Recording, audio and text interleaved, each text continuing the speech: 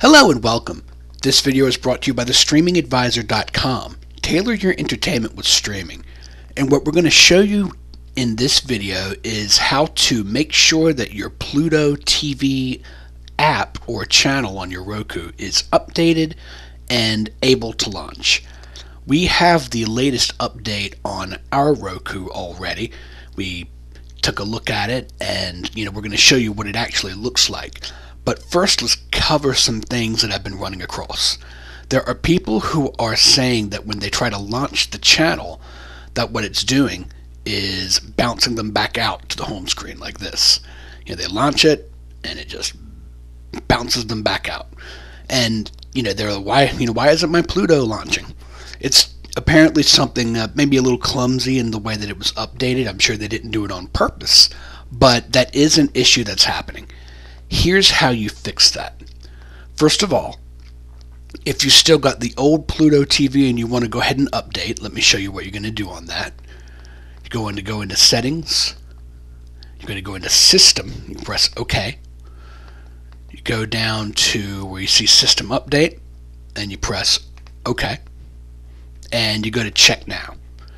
When you check now, it will update any app that needs to be updated. So you just press OK and go from there. We've already done that step, so we're going to skip it and we're going to jump in and then show you what to do next. Once you do this, your app will update, but still it's quite likely that you'll launch it and it'll bounce out. So what you're going to want to do is this. You want to select Pluto TV on your Roku and you're going to press the star button. This brings up this menu here that gives you a bunch of different choices. And what you're going to do is select Remove Channel. You're going to press OK, and you're going to select Remove where it says Remove. Obviously, that's going to take Pluto TV off of your Roku. What you do next is go over to Search. It's sometimes more direct to go into the streaming channels because that is the channel store. So we'll just do that. You go down into Search Channels and type in Pluto. You see by the time I get to PL, Pluto TV is already on there. So we're going to select it. I'm going to press OK. I'm going to say Add Channel.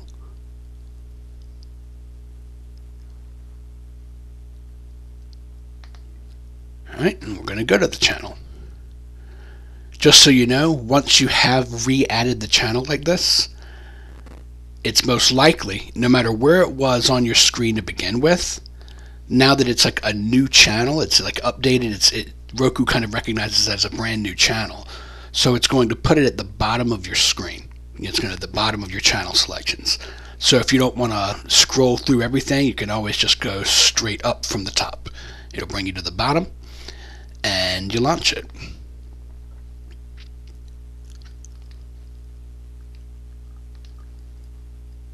Now once in here, you'll see that it has a very, very different look. And I'm going to show you how to navigate the menu in general. You have these categories on the side, see movies, entertainment, and so on.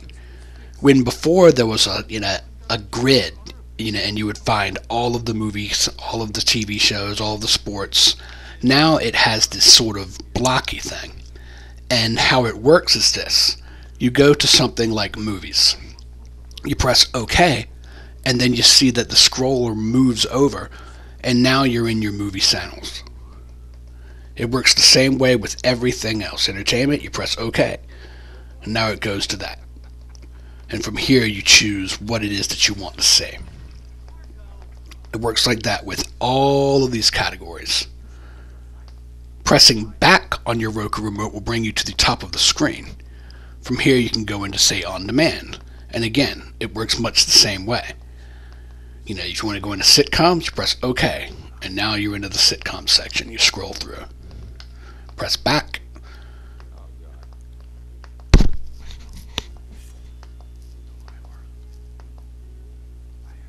Binge watch.